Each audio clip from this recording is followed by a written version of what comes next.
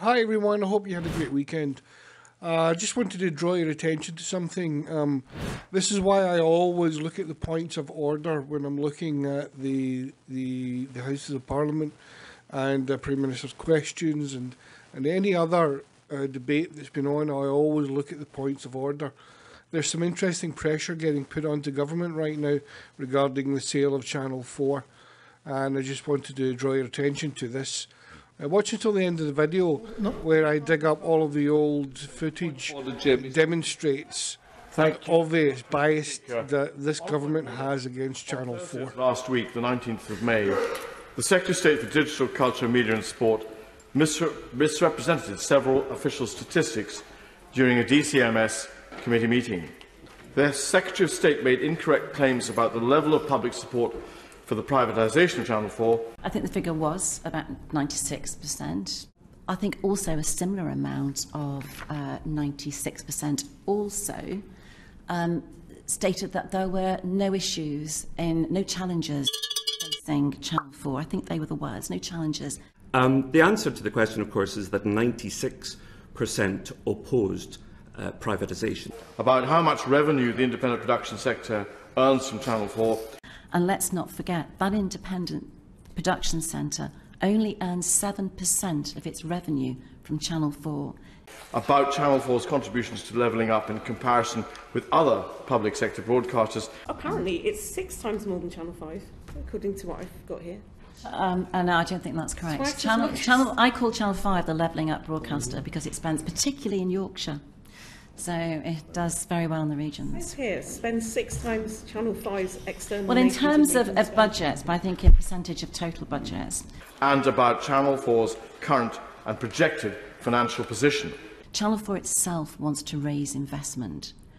We can't allow, as the organisation, the government owns Channel 4, we can't allow Channel 4 to raise investment because the taxpayer will be liable for the debt of that investment. It's making record profits, of course. Well, that's a great time to sell, and that's why we're selling now. At a time, I don't say great profits, there are... Well, I won't have time to go into the details of it. You won't have time to go into details of it. You've been called into a committee hearing specifically for that. But while it's in the position it is now, that is a good time for Channel 4 to go to the market. It's a good time for Channel 4 to raise investment. It's a good time for us. Let's have a look at some of the documentary and news footage that may have caused this. And Nadine Dorries launches her campaign to reduce the upper limit on abortion to 20 weeks. David Cameron has given his support, along with much of the Conservative Party. Andrea continues to be a driving force behind Nadine. After the launch, we go for a chat in the park. You look gorgeous. You look so gorgeous. I feel like I'm at a wedding. You look this dress. You've obviously been working closely with Andrea. Closely? We've been stuck to the hip, haven't we? Very closely. I believe that Islam is a false religion. That's what I believe. And there are many things that are false in this world. So that, and what does that mean exactly? As I've said... At this point, Andrea decides to turn her microphone off. I believe that Islam is a false religion.